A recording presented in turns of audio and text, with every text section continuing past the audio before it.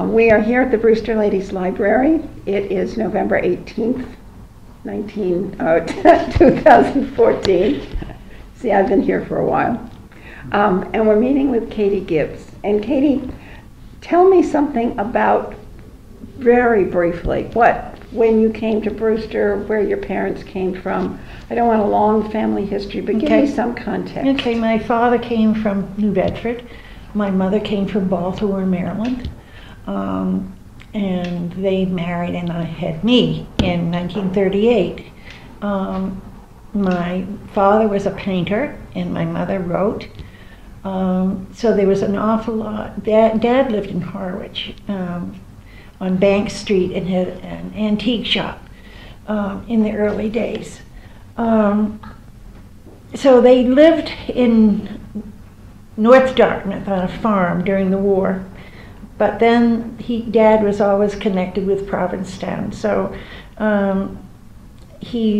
they found a house in Brewster, which was the Elijah Cobb House, in 1944, and bought it from a family by the name of Duvenick, who lived in California.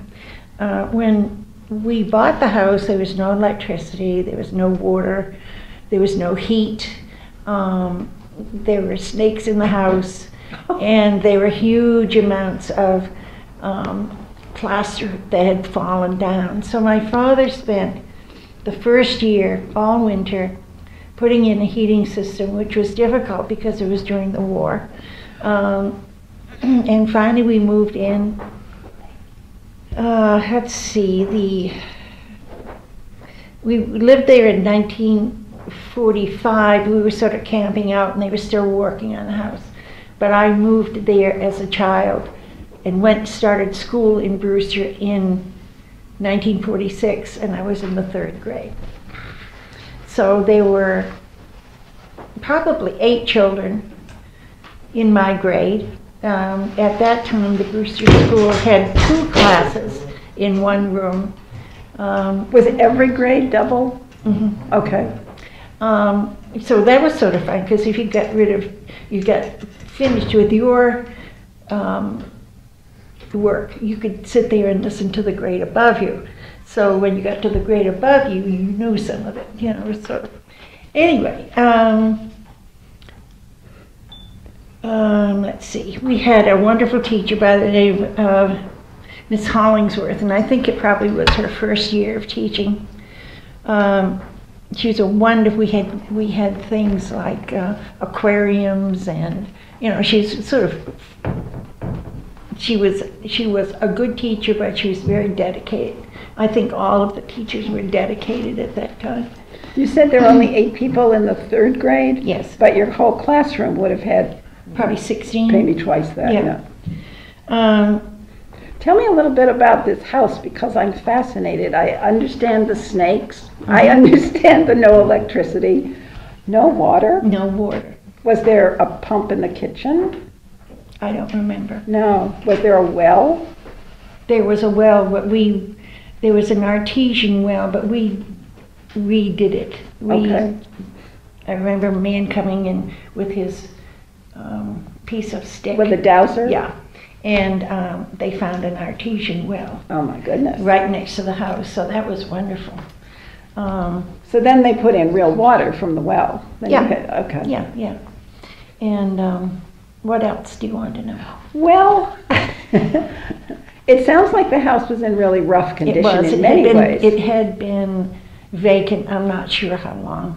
Yeah. And I have somewhere, which I will find, all of the writings back and forth from my mother and dad to the Dubenicks about buying the house, and which should be fun, to have. Yeah. We bought the house in 23 acres for $10,000. But then, of course, we put another 10 or 15 into it. Oh, I'm sure. But it's not as it is today.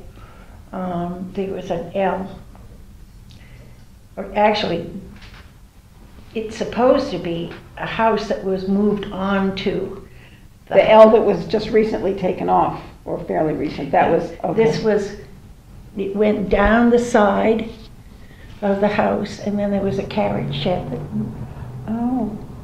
attached to it. Yeah. And that, the carriage shed was where my father had his studio. So was the house comfortable by the time you moved into it? Oh yeah. I mean, we were still, I don't think we ever stopped, doing things. But oh yeah, it was great. It was a wonderful house to grow up in. Now, and there was a studio perhaps that was through the woods near the beach? No, there wasn't a little house out? There was a house right on the beach. Okay. That had been a duck blind on the pond, and we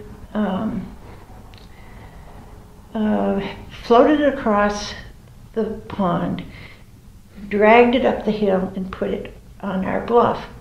And it was great because we'd go down, for picnics,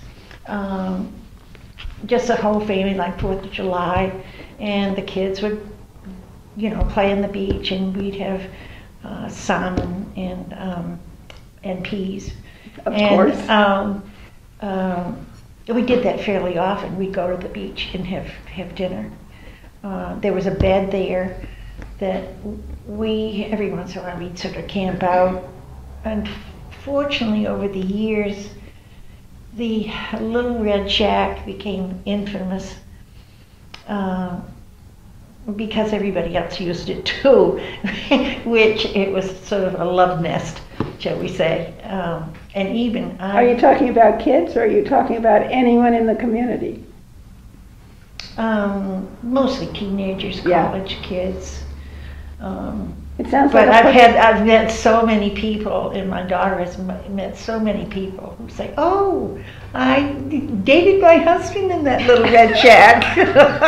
So it's sort of fun. Well, I was going to ask you if this was a party place just for the family, or if you and your friends used it. No, I never. I may have used it once, but no, this was in later years. Yeah. Oh, I see. After my father died, probably in the 60s, 70s. Okay. Probably 70s, 80s. Excuse me. So it was just a lonesome, convenient little house. It was beautiful because it was facing towards Provincetown, and you got wonderful sunsets there. And my father did a lot of paintings with sunsets and the beach. So I have them in a lot of them in my house, and it's very pleasant too. So did he sometimes use this as a temporary he'd studio? Go down yeah. And draw or something, but he never painted. When you were growing up, was the Elijah Cobb House the icon that it became later? Did you realize you were? Oh yeah. Yeah. So people knew that it was a well-known house. Sure. Yeah. And Dad closed. When we bought the house, you could get into the widow's walk, which because the roof needed redoing, he closed it because he thought maybe I'd get up there, and where the kids would get up there. So I would imagine, I haven't been up in the attic since I moved back, but I would imagine there should be a place where they covered it over that you could just open it up. Yeah. I mean, when my mother died and I moved back into the house, for some reason the Board of Trade put the house on a map of old houses, and I continually had people coming in and saying, "Are you still open?" And I'd be cooking dinner. But that sort of went away. Yeah. But always people would take pictures of the front of the house. It was, because it was an important house. Right. Well, let's go back to school. Okay. How many grades were in there? You're talking about two grades in a classroom. Okay. And how high up did the grades go? 8th grade, and we graduated. And my class was the first class that graduated. Now, when I speak about the elementary school, I mean what is now used as the town hall. The town hall, right. And our class was the first class that graduated from that building. They had added on an auditorium. All the other classes had been graduating from the town hall, the old town hall. Sure. There was upstairs, there was a stage, and that's where they put on plays. That summer group, and I believe it was the Argos. Who Very started there. early. Well, tell me about the auditorium. My recollection is the auditorium, when that was a school, was built in the basement, was down below. Yeah, it was. So they added the basement? I don't remember.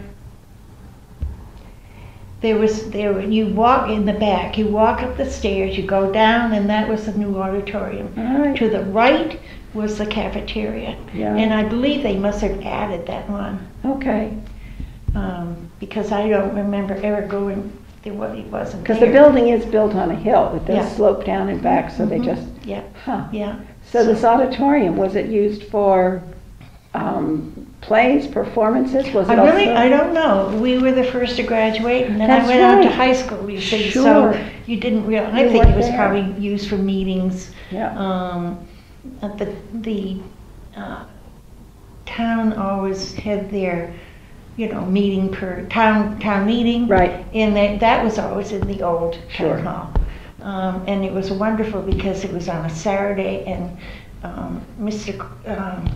Crowley made chowder, and everybody ate lunch there, and it was just wonderful. Everybody had a good time. Then of course they changed it to an evening. What did they do with children? Was there a place for children to stay while parents were at town meeting? No, but you just stayed home. You didn't Okay. go. I don't know if older children take care of the Of younger course. children, or the wife didn't go. Yeah, or right. Whoever. But When you were in school, in the elementary school here, Mhm. were all the classes about that size? yes. There weren't large classes and small classes, and that it was, Well, you'd have some classes that were larger. yeah. But I remember it being 2 grades to 1 classroom, and that one teacher taught 2 grades. Yeah. Tell me the names of some of the other teachers. Mrs. Daly. Dot Daly. Yeah. All right. Mrs. Hoover, who was actually Polly Newcomb. Okay. From the other side in West Brewster. She was married to an officer in the Army, I think, and so she was here teaching until he came back. I don't know where he was. Mrs. Dunn, who was from Dennis. Her husband was a principal, and she was Bessie Dryerhead. She was wonderful. Oh, that's good. And everybody that was in that class would, if I mentioned this to them, they'd answer me like, 2 L's, 2 words, 2 L's, 2 words. All right, all right, all right. And there were 2 or 3 other ones that I have never forgotten, ever. Let's see, Mrs. Callahan was a teacher. Yeah. And These women must have been young Very teachers young. at the time, because they were there a long time. yeah, and Mrs. Laporte. Yeah. She was there. She was a good teacher too. In fact, I saw Mrs. Callahan and Mrs. Laporte, although she's been married, Yeah. and I don't remember her married name, but I saw them probably 3 or 4 years ago having lunch, and it was so fun. We're hoping to talk to them, or at Oh, least to really? Oh, Mrs. yeah. They were, Laporte. and Ozzie Burst, of course, was the principal. He was there a long time, Yes, wasn't he? for a long, long time. Yeah. And he was there, I had him for 5 years, 3rd to the 8th. I Yeah. don't remember when he left. By the time you're in 8th grade, you're doing more complicated work. Did every teacher teach every subject, or did teachers have specialties? At the 8th grade, they finally, for instance, had a history teacher. Ozzie Burst taught us history, I think. There was another young man who I don't remember his name, but he took care of the playing, sports, but he also taught us something. And then Mrs. Dunn was the rest of the teaching. Was there a cafeteria? Did you go home? Yeah. Did you bring your No. lunch? We had a wonderful cafeteria right downstairs. And there were ladies from the town, and I can see them, but I cannot remember their names, but they would cook for us, and it was wonderful, wonderful food, It was probably 10 cents or 15 cents to do that. So it was real hot meals. It wasn't sandwiches or... Oh, no. No, we had, let's see. I can't think of the name of it, and I still like it. Scotch hamburger on mashed potatoes and beans. Very good. Sounds very healthy. We had, meat and potatoes and a vegetable and a dessert every day, and milk. So then when you went home at night, did you have another dinner? Oh, sure. All We right. ate at 12. Oh, yes. What did you play for games? Were there recess times? Recess times, yes. We played baseball, jacks. We were very into jacks. Let's see, the boys played we all played baseball, but not together. Swings, they had swings, we would play that. We'd play with dolls, we'd play, all this. And then I was trying to get this in, so I'm going to be changing the subject a little bit. All right. I was thinking about the activities that we did in Brewster when we were home during. Sure. In the summer, we just looked forward to the summer so much because all the summer people were coming. And I had a best friend who lived right up next to the Brewster store. So she and I we all bicycled all the time, all over town. And I can remember I would be playing at this girl's house, and it was right across from the telephone office. So if Mother called Mrs. Tinkham, she'd yell out the door, "Katie, it's time to go home for dinner." But everybody, it was wonderful to grow up in Brewster because everybody knew you, and you really, nobody really could get lost. If anything happened in the town, like a fire, everyone pitched in with clothing and food and place to live. It was a nice town at that time. What was the name of your best friend? I can't. So that's silly. Her first name was Phyllis, but I think she's gone. I don't think we've seen. I haven't seen her in years. The church, the Baptist Church, was very, very busy with the younger people. There was a minister by the name of Mr. Bentley, who was wonderful. He had a youth group. Almost all the children in this area went with it, whatever they were. And we had dinner. They had dinners that they made money for, and we, as the older children, I must have been maybe 13, and we would all serve the dinners. When I can remember, I believe the lady's name was Miss Abbott, and she had a black rolled hat. And I came out of the kitchen. It was like chicken and something and peas, and I rolled a pea. Somehow my plate just slanted, and the pea went into Miss Abbott's hat. But I didn't dare say anything, so I guess Miss Abbott eventually found the hat. They found the pea. I mean, oh my God, it was awful. And we had dances in the town hall. Downstairs. Were these year-round or just summer? No, year-round. Year-round, like once a week or something? No, it wasn't that often, but we do square dancing. Upstairs, some of the classes before mine graduated from there.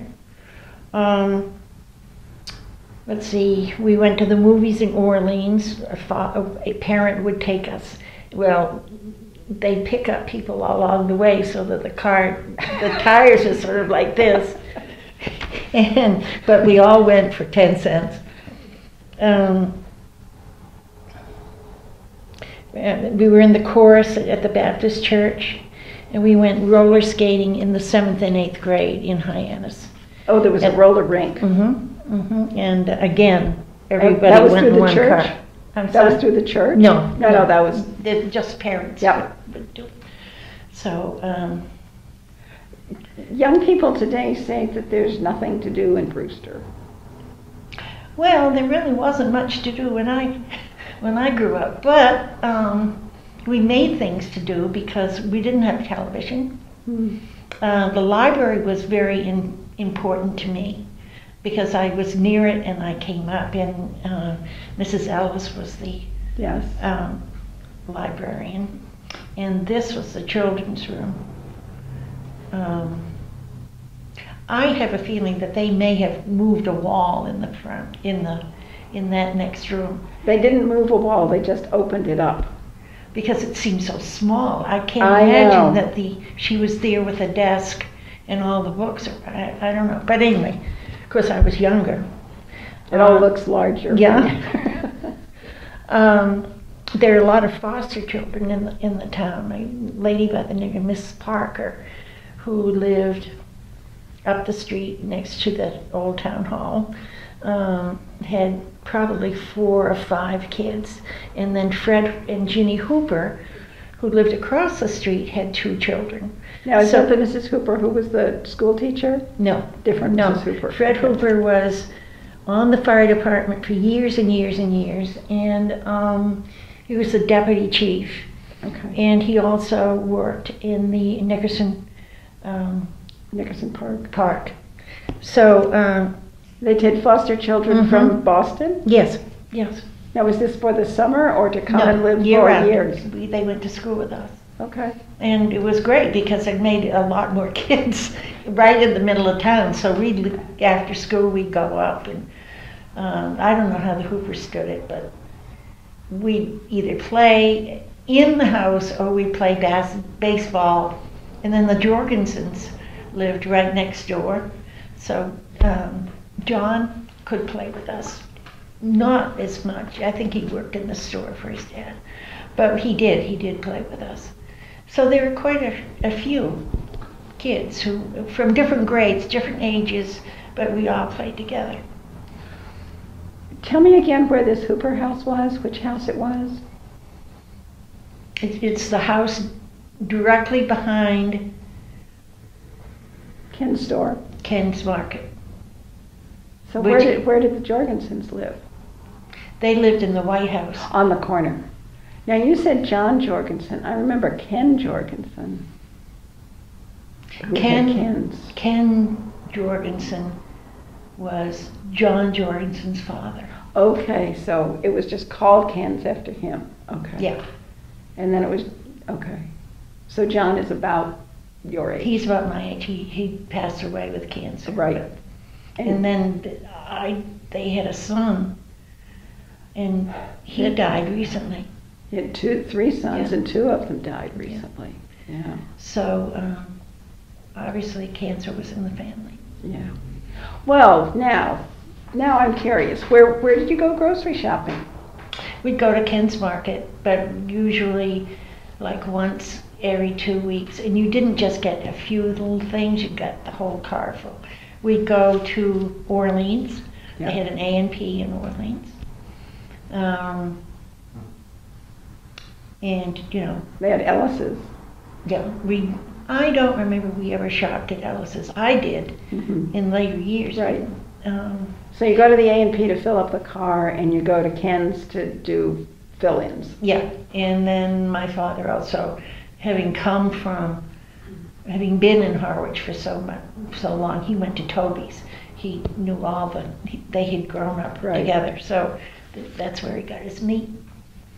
Did your life change when you got to high school? Yeah, I mean, you saw the other children from town at school. You went to school and you came home. There were things at school, but it was a little difficult to get there. So I never was in sports. They did a couple of talent, I don't mean that, shows where they showed off clothes, and I was in that. They had dances.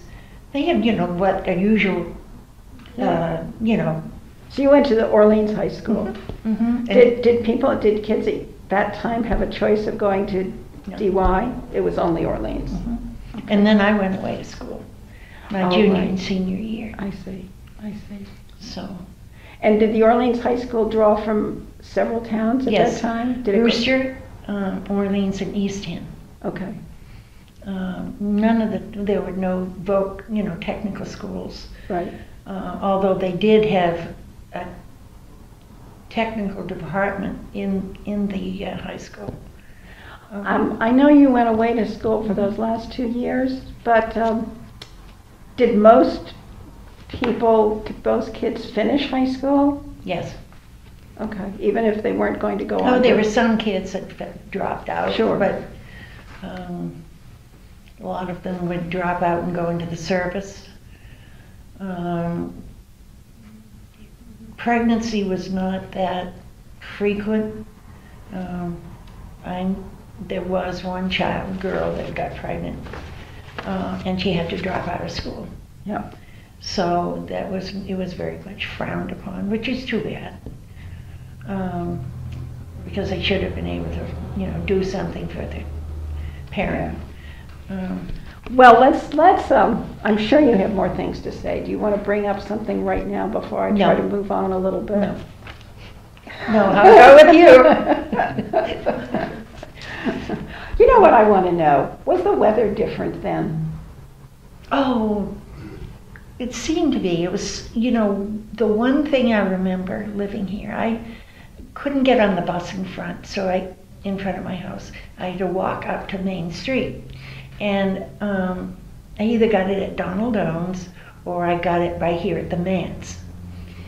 But on foggy days, it was so quiet, and you could hear the foghorns from Chatham. It was just wonderful. Of course, you never hear that anymore.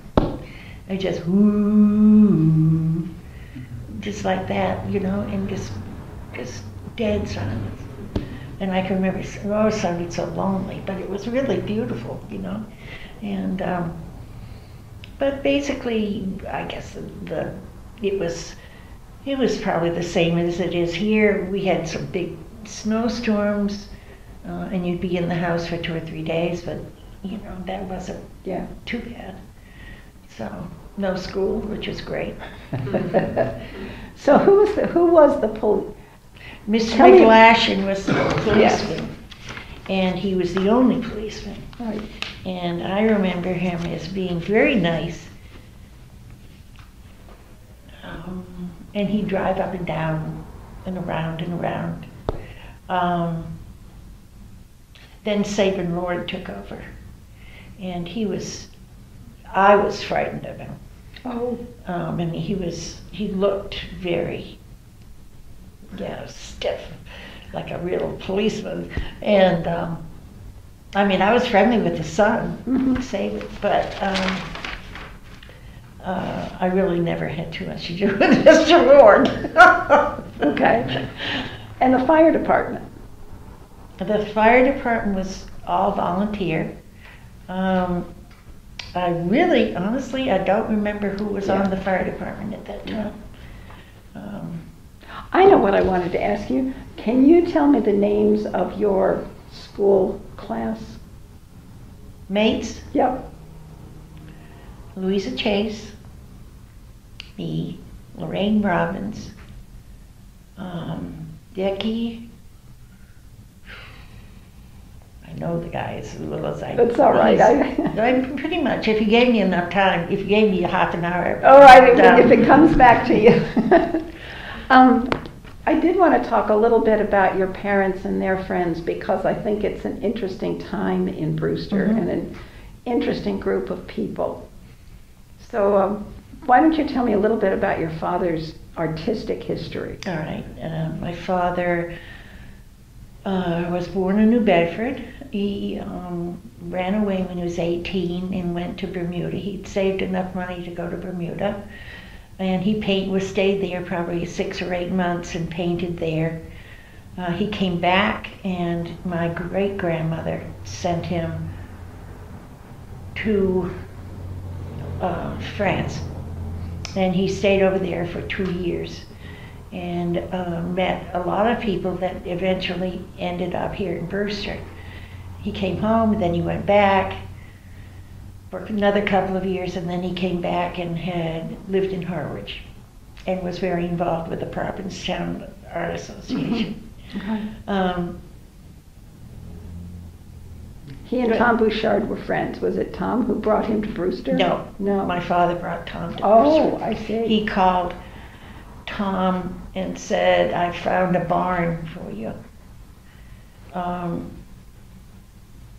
And Tom came up, and of course they bought and it was quite a bit of land, because I know it's gone to the Natural History Museum, I think. Something. Or,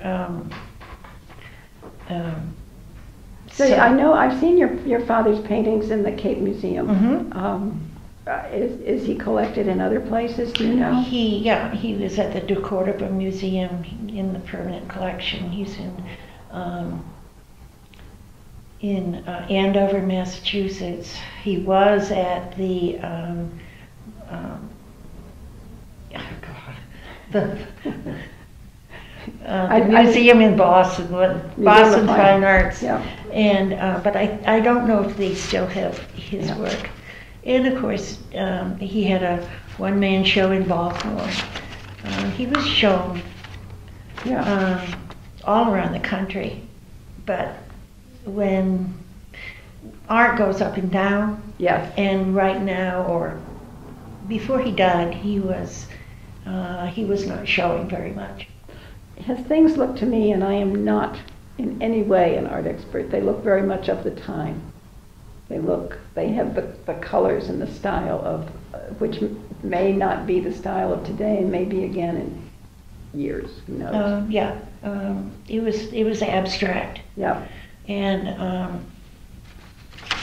he was not, for instance, you had Hoffman in Provincetown, and that was not abstract. And then groups of artists came in, and they sort of took over the Provincetown Art Association. But so it goes. Yeah.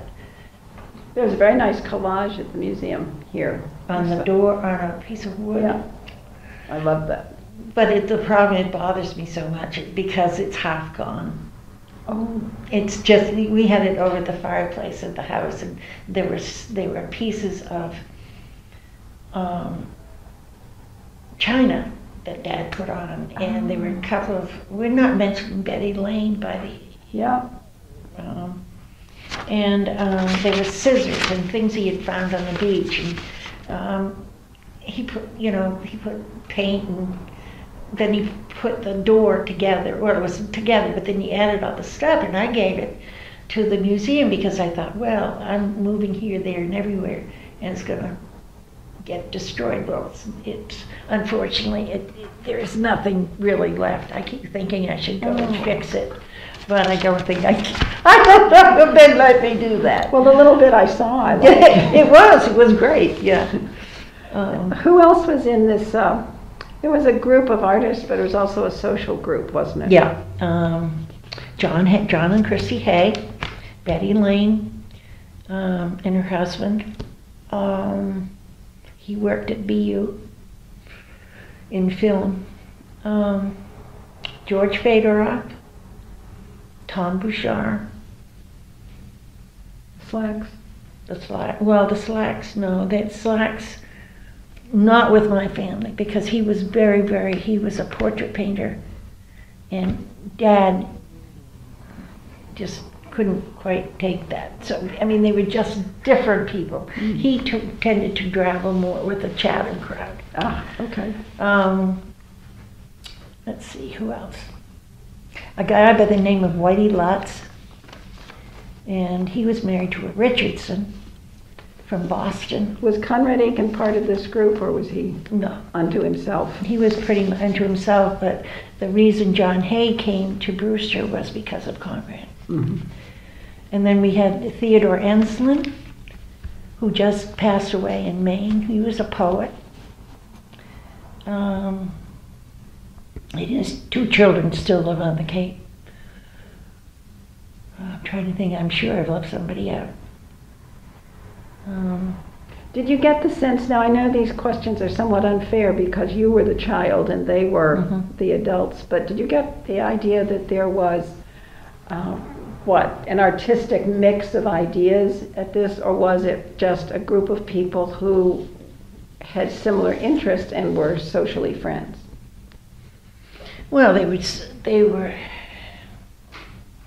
there tended to be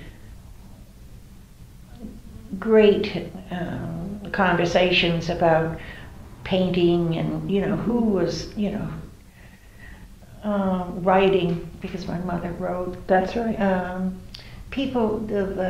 A lot of people would come in as they were coming into New York or into P-Town.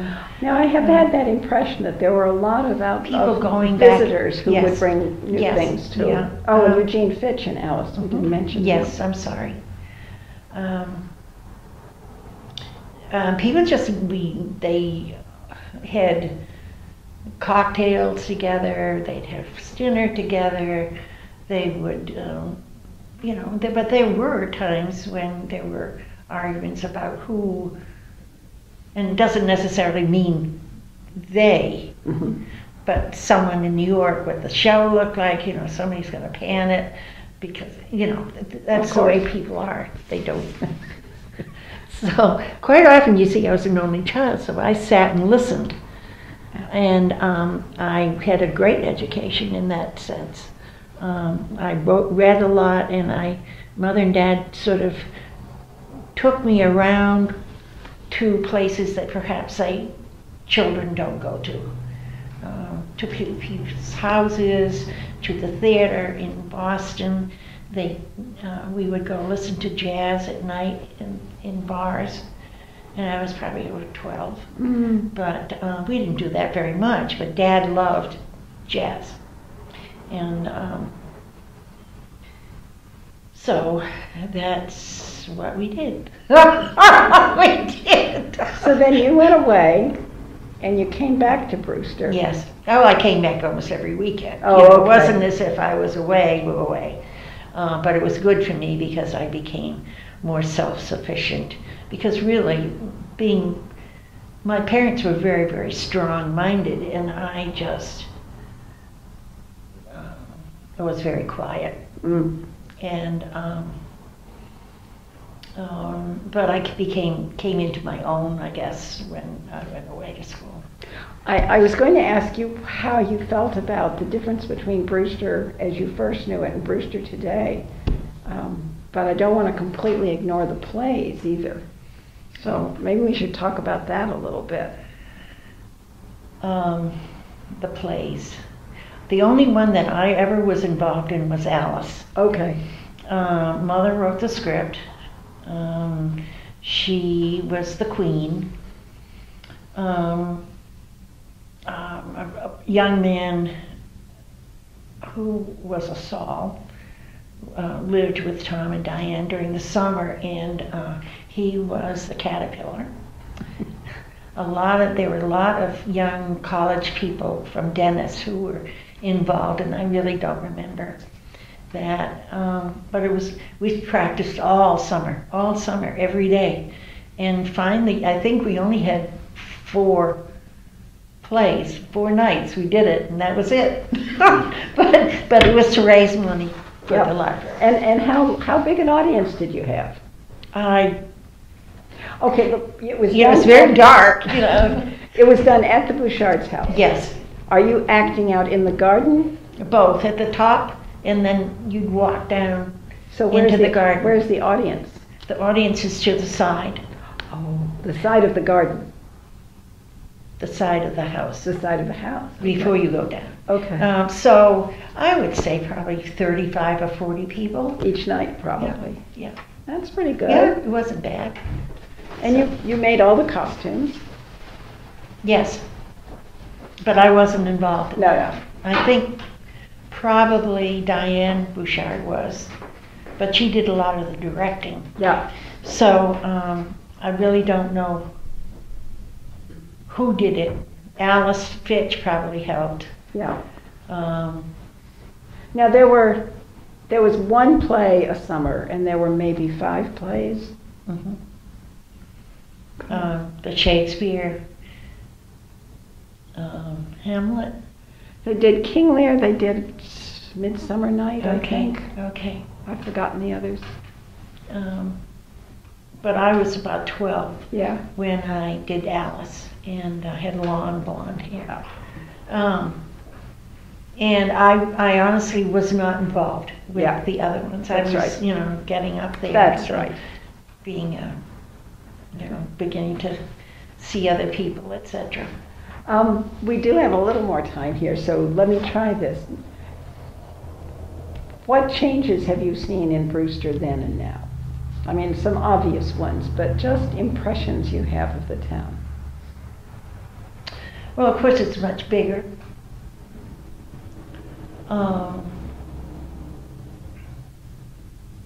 Nobody knows anybody anymore.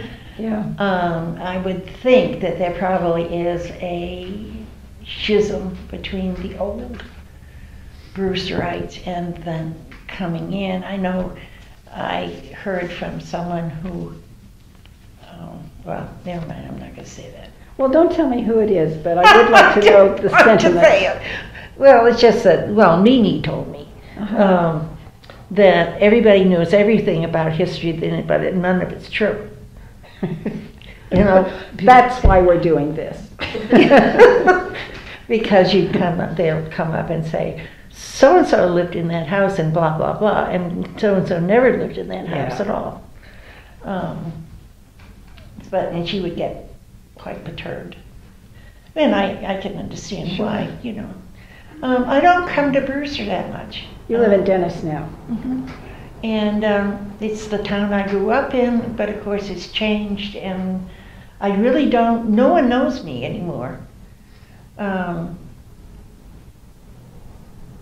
For instance, I've never met you. And you probably never heard of me. So I play sort of low-key person. Yeah. Do you know many people? You said that you get together with school friends. Mm-hmm, mm-hmm. So there are people still around. There are people you knew. These are mostly Orleans. Oh, they live in Orleans now? Can't think of anybody who is in Brewster from my class. I think they were these high school friends then, or were they? They were high school friends. Okay, so they never did live in Brewster. No. Okay. So, but Brewster's a lovely town. That you've done very, very well with the zoning. And it looks pretty much the same as when I grew up. So that's really nice, except I miss the camaraderie. Yeah. When you grew up, there were not so many trees. Is that true? I suppose so. But you don't have a sense of that? No. Okay. No. I remember Miss Gervais at the town, where you got gas. She was wonderful. And she, every time you got gas, put her foot right on the dashboard and leaned on the car and talked. She was great. But Dad would say, "Oh, Lord God." So it was a Texaco station? I don't remember. But she was marvelous. She had quite the stories to tell. And we should have talked to her. Oh, she would have been wonderful. So, nobody has talked to us about Donald Doan. Really? Yeah, I mean, the story's been mentioned in some of these interviews. What was he like? Well, of course, I knew him as a kid. He ran the store. He obviously was interested in old things. Mm-hmm.